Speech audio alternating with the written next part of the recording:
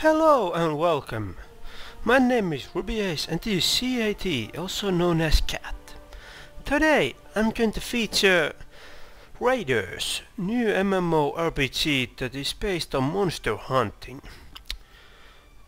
To get started, I will show you briefly the character creation.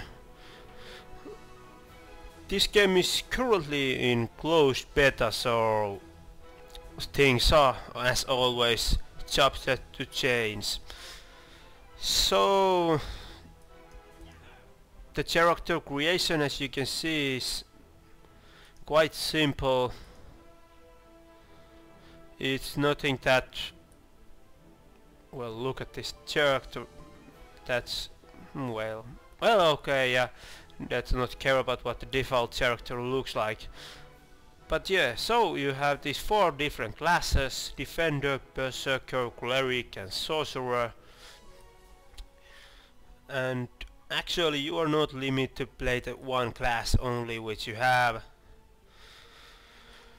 So you, if I recall correctly, after level 10 you can start taking points to different class trees so that you can create hybrids. For example, you can be Berserker Cleric, so you can be wielding 2-handed swords while healing and so on. So you are not that limited in that way. So let's just take a look at this character creation. You have these normal face types, nothing that groundbreaking. You can't really change that much your character, so that's not very in depth, but well, I don't know how in depth you are actually looking for. So let's make something silly here. This looks very promising to me. Yeah. So you have these basic options: hair color, hair type, face type, eye color, some tattoos which are either scars or some sort of tribal marks or so on, and you can change the size of those if you may. And well, you can change clothes, which are starting clothes, which, well, it doesn't really matter which one you choose, it's just down to preference. I have to say this manly pink is not maybe for me, so let's change it for brown. It looks great, but anyway, I have already created a character, so I'm not going to start a new one. So yeah, here's my current character, level 7 Berserker. I played this 1 to 2 hours if I recall correctly. So what I can say, this is action RPG which is becoming quite of a trend in my opinion in these new MMORPGs. The Terra Online does it, Guild Wars 2 does it to some extent, and so on. The difference with this one is that this is actually free to play instead of those what I mentioned, where you have to either buy the game or just pay for the subscription. So the one big part about this game is that since it's Monster Hunter, there is these monsters that you are obviously going to hunt, and well, it has pretty big meaning with the weapons. You are constantly trying to get new weapons, and actually you can either get those from the monsters you are killing using the parts of the monster as a weapon for a brief moment. It's not lasting for that long. Usually you can kill few monsters with that weapon until you lose it, but also you have to kill monsters in order to get reagents for new weapons which you can craft. So it's heavily based on killing monsters for weapons and, well, quests and so on. As you can see, here are all kinds of things. Let's just try if I could get some weapons out of these guys so that I can actually show you what it is like. I can actually remember which ones give me weapons and which doesn't, so let's just make random guys here. Someone at this beach gave me a big fish that I could use for smacking. It was actually quite powerful. But it wasn't these guys either. There seems to be a weapon lying on the ground. Let's see if I can pick it up. Though I'm quite skeptical. No, I can't because it wasn't my kill. But these guys should give me something. Let's try. So as you can see, the combat is, well, you can actually affect it. It's not just click on target and spam keys. You can actually do something, which is nice. Well, I didn't get any weapons from this guy also. Well, let's try a few more. If that doesn't work, then I just let it be. Maybe do it later. So as I was saying, this is free-to-play game which requires no purchase or anything, so you can start it right when you just get the game released. Oh man, where the hell are those weapons? And to be honest, I don't really know about the model, how they are going to get money. Most likely it's some cosmetic items and so on, but I don't really know, as there aren't a shop which you can use, or at least I have to check if I can find one, but I wasn't able to find one earlier at least. If this one doesn't give me a weapon, no, it doesn't give me anything either. But as you can see, I got this mysterious beach stand and whatever beach stand and so on. They are I can use it for making armor and weapons and so on. So as I can see, I had completed few quests. The quests are quite linear, nothing original actually. They are mostly just go to explore this place like this one was and so on, and kill X amount of monsters or and that and so on and so on, so it's not groundbreaking. I mentioned Terra earlier, and I have to say this is pretty similar to that. It remembers me about Terra a lot.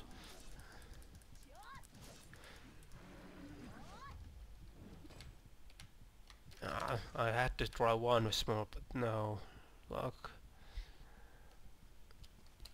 So as you can see, the game of course needs some polishing. That's the fish part, but I then can't take that one either, but you can get that as a weapon that you see in the ground. So the game needs some polishing. For example, the fonts used in here are, well, just some random font that they've most likely picked that was first in their hand. So those should get polished, but it's not that big of a deal. At the moment doesn't really affect the gameplay, it's just some visual effect. But how I can take this cannon, which I had earlier, which I can use to shoot. So it's nice that you can get different kind of weapons and use them to kill, and it brings nice variety to the normal grinding of and doing these pretty boring quests. When it comes to storyline, I have to say that, well, it didn't really grab my attention at all. I haven't that much paid attention to the story, but I don't know. It depends how. There is the story definitely, but I haven't really cared about it that much. So I can't really tell you what's the big deal here. As you can see, there are some instanced questing areas. Oh, actually, I think this is just an instance. Well, let's see a bit if what it's like. if I can actually do this alone, or do I require a friend to have with me, or a party. Let's see.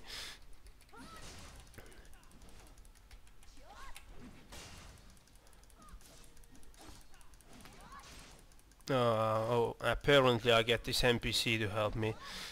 So as you can see, that guy is called Silver, and so most of the NPCs have pretty ridiculous names. They haven't put that much effort into the translation, but maybe they will. I don't know if it really matters if they are called Silver and Cold and some other stupid names, but someone might care about that fact. But I think this is originally Korean game, so the translation is a bit lacking in that part, but I haven't really noticed anything major with the translation that would be silly or anything other than the names of the NPCs.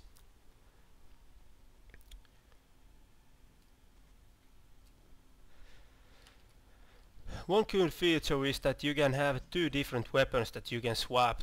I have actually two different swords, as they were the best ones I had.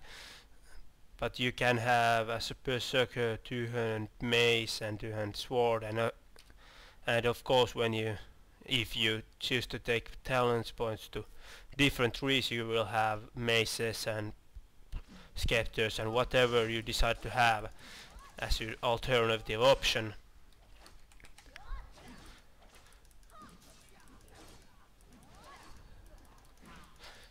The questing is not that hard. These mobs doesn't really have that much, doesn't give that much hard time what I think I was seeing in Terra, though now I'm taking a beating as I'm not even trying to dodge. But as said, there is a dodge option. You can, with shift and the direction kill you want, you can just dodge to the direction, which makes it quite easy to fight against strong enemies, and you can even solo some of them alone because of the dodging mechanics.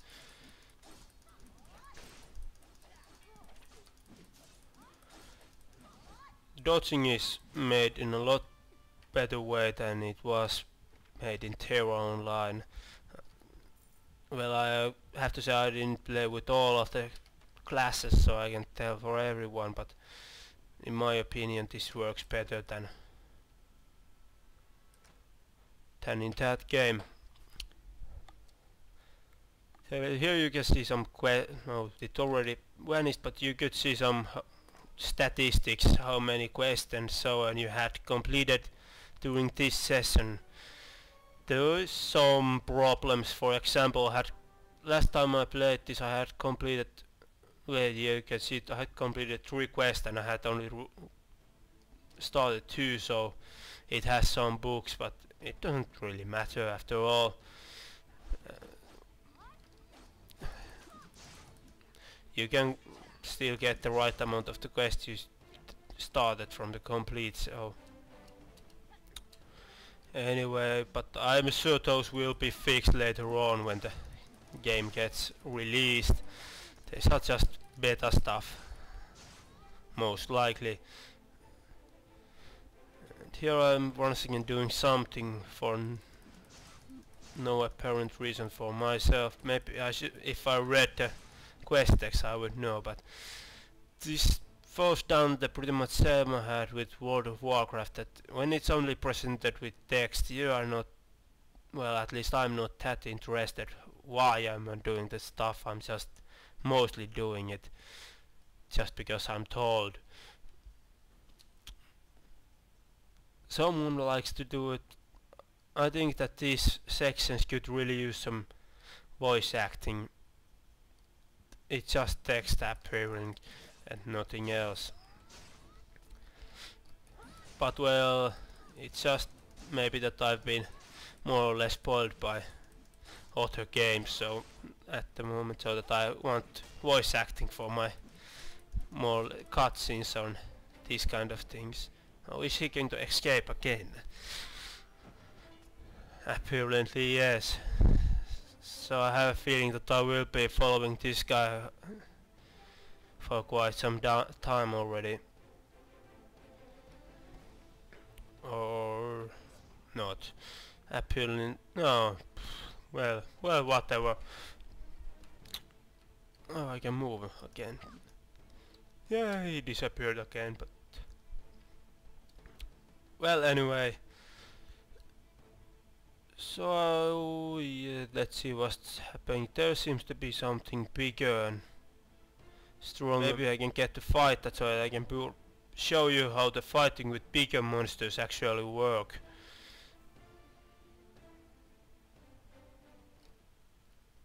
If this thing is going somewhere. So the big monsters really can give you hard time, at least when you are alone and maybe even in party. Once again I have to refer back to the Terra spam monsters. They are quite similar to that. Those who don't know Terra Online at all, they are big monsters which deal quite a lot of damage, are hard to solo for most of the time and so on. So let's see if this guy actually releases. No,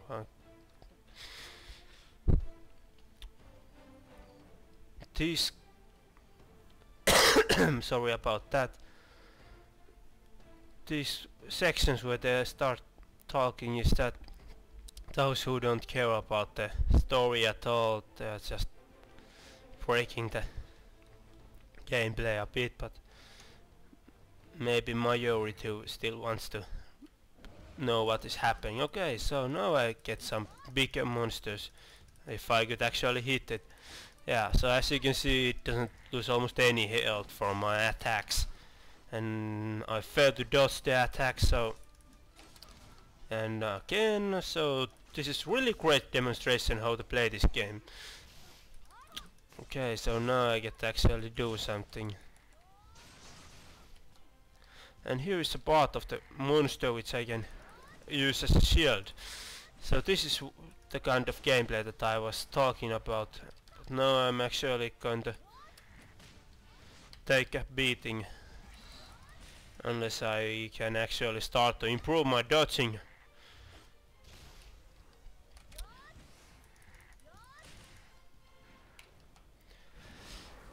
So yeah, these monsters, there should be all kind of these, as this is a Monster Hunter MMORPG.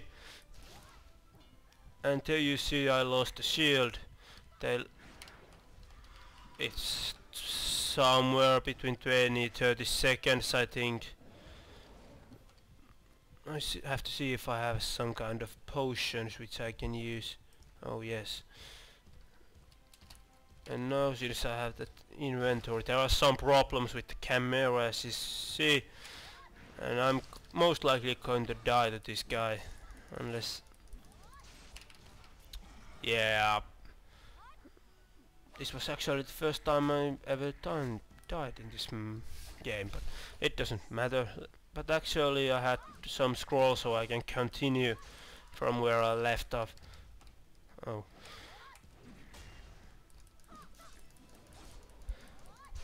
Maybe I should try to let that NPC tank it a bit more so that...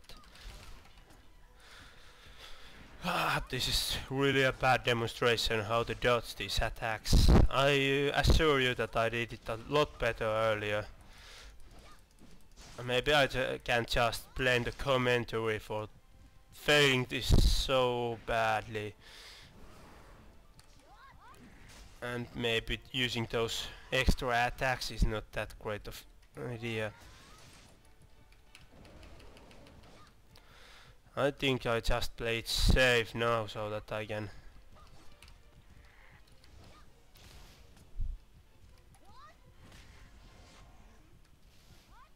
Okay, so now I get him down.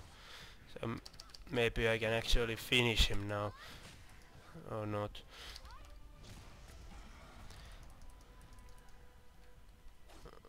I think I have to abandon the shield. Okay, so I finally, after a long time of struggling, get that monster down. That wasn't really the solid proof of how to play this game, but anyway, mission completed, mission completed. It doesn't really matter how you make it to the end. So after I've loaded this world, I will show you a bit about the talent trees so that you can get some idea how they are structured and so on. And now the game seems to be loading quite a lot. Usually it loads semi-fast, but I don't know, there can be a crash also, as this is, as I've said multiple times, so already closed beta, so the beta client is not the most stable case, and it might result in crashes. I think I had only one or two crashes actually. One crash, and once I got stuck so that I had to restart the game. Oh yeah, as you can see, failed to move to the field. Let's try if it works this time. And nothing seems to be loading. Well, if this one doesn't work, then I just show you the talent trees in the instanced world. One thing I have to say about the game is that it seems to be using a lot of phasing. For example, the beach I was at the start of this video, it had some low level 2 or 3 monsters when I first got there. Then I went to some other area and came back and it had level 6 monsters. So I don't know if it's a thing with every area or is it just this first area that I'm currently playing at, which have this heavy phasing going on. But if it's everywhere, then I think it can be a problem where you can't actually play with your lower level friends that easily. Okay, well, let's just show you the skills or talents or whatever you like to call them. This is my berserker tree. I've just put some points to these abilities to get them actually, then just get some damage for my weapons. But yeah, these are the passive masteries which you get from putting points to this tree. So basically you might want to put all in one tree, but it just comes down to preference. As you can see here, this allows you to put skills on other styles, and that's level 10, so you can be defender or cleric or sorcerer also if you want to be. And they all have their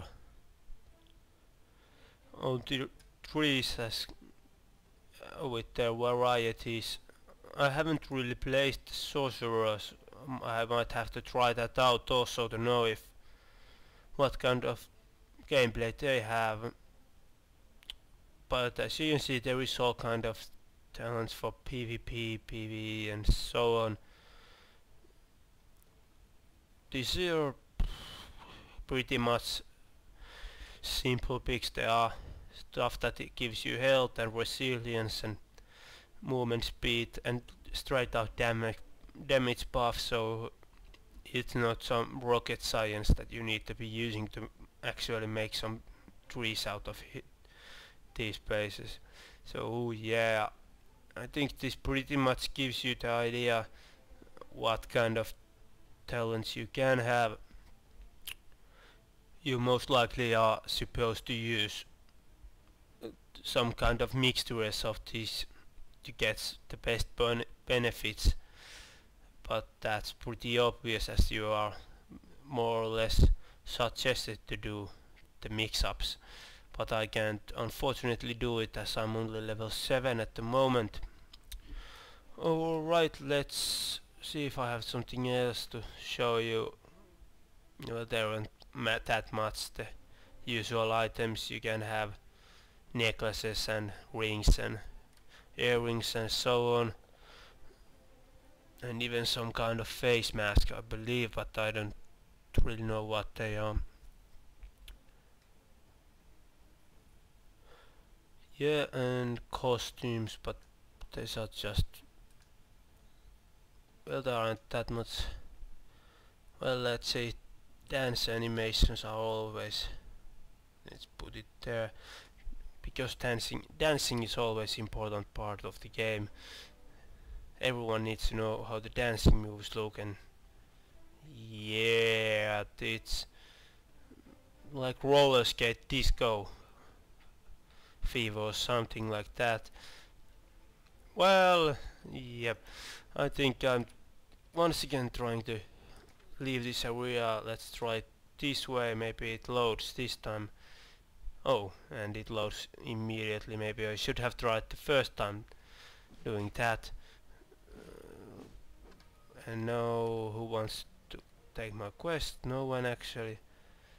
But if you will take a look at this NPC name, as I said, Smiling Sword Lolita, Pirate Fighter, Silver, Bored Morris, Darren, yeah, well, Bored Morris, Darren, okay, but Smiling Sword Lolita, really, well, yeah, Pirate Fighter is very original name. So yeah, I don't know how much they are actually recycling these levels. Let's see the world map. I am at the moment here, so there are quite a lot of areas, but I would guess these aren't actually, at least in beta world, most likely they aren't. And for that, I don't know if they are for use when the game launches, but judging by these routes, they might be. So, okay, I have to try once more to get that damn fish, as it was so great weapon, and see if I could actually get this time.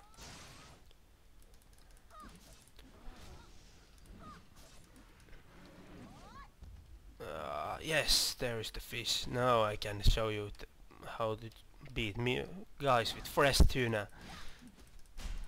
And as you can see, the damage is very nice in this one. But please remember that the weapon only lasts for maybe 30-40 seconds, so not even maybe that long. So it's not that groundbreaking. It helps you kill 1 or 2 guys fast, and then you have to get a new one, but depends what you are killing, you might end up having them all the time. But as you can see, I can 2-hit this guy with the fish. I think it's funny that they aren't taking themselves too seriously and putting fresh tuna into gameplay to kill stuff, so it's nice. I'm quite sure I'm going to get out of this area pretty soon, as I think I've been to every location, unless it does the facing thing again and I have to go to some place old. Well, okay, most likely this is once again the changing. Right.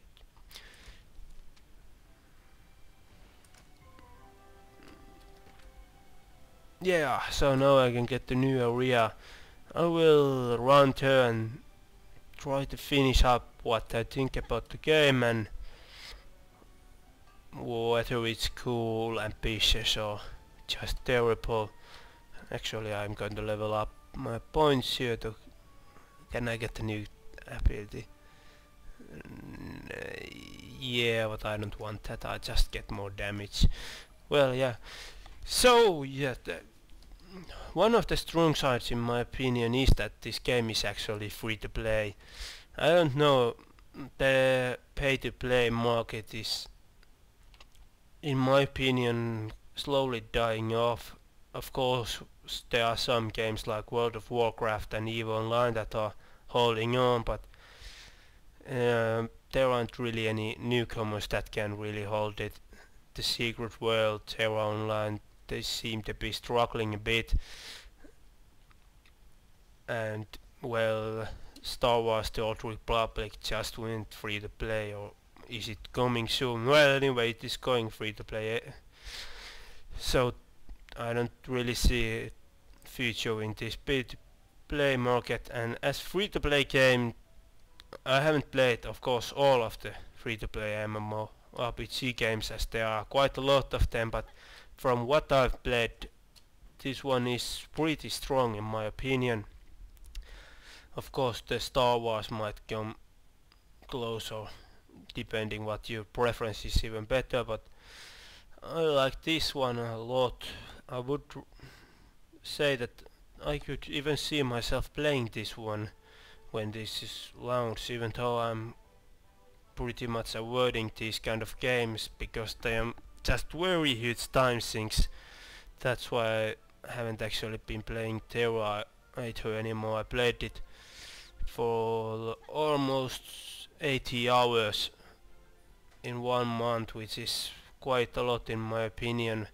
When I put all the other stuff I did play to that month also, so I think this might be something that I want to try again later on, and in that way I think it's cool. What it's come to, if I would say this is ambitious game, well, there is this one thing, that it's a Monster Hunter game, which is something that's more or less on demand, because there haven't been any actually that focuses on monster hunting. Usually they are the rides where you just go to kill bosses for loot and so on. Of course, I can't say about the end game of this game, as I haven't been even near to that, but what I would understand, the monster hunting should be a big part at the end also, so yeah, I would say that this is nice that they are actually trying to bring something new, and the fact that they are giving up the old hotkey based combat system and using this action system is quite nice in my opinion. There are some tweaking to do with the attacks, and for example the two-hand attacks sometimes feel to be a bit slow, and the damage seems to be applied at the very end of the attack, not when you actually hit it. But well, these are not big concerns, and they are just once again the better stuff most likely. Maybe I have to revisit this game after it launches to know how much did it actually change. But at current stage this is already quite interesting in my opinion, and I could see this one becoming quite popular, depending of course what happens to games such as Terra Online and those. If they actually become free to play, they might steal, well, it might steal quite a lot of population that would otherwise come to this game, as they are pretty similar in my opinion. But well, why not have both, since some claim that there are just not enough to do with Terra, and maybe they can continue here what they didn't find in that game. So I wonder if I have anything else to mention. Well, if I just give brief analysis on the graphics, as you can see they are, well, nothing major but decent enough. The characters are pretty simplistic, and apparently there seems to be some same mentality as other Korean games that having iron brass is the best armor selection for female, but well, You gotta do everything to gain the male audience, I think. And who am I to judge? I'm playing this female character with big boobs. But anyway, let's not focus on that either. So yeah, I strongly recommend following up this game and trying to sign up for the beta and see if this is something you would enjoy. I definitely will, and I don't call this groundbreaking, but I think it's still a pretty cool game. Let's just see how it does with the time and how it matures with time.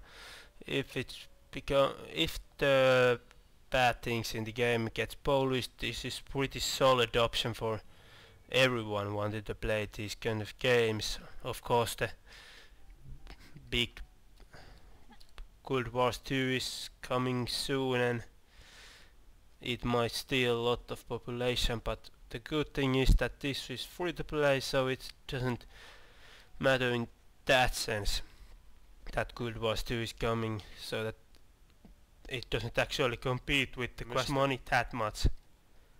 Of course, they have to make money with this game also, so it does compete in that sense, but anyway, I hope you understand my point. So yeah, my name is Rubyace, taking a look at RaiderZ, currently in closed beta. Looking forward for what will happen to this game, and I hope it will be good. Thank you for watching. Please remember to leave a comment to my videos, hit the like button if you think this was a nice video, and you can also leave some suggestions to the comment section if you think you have something in your mind that would improve my videos.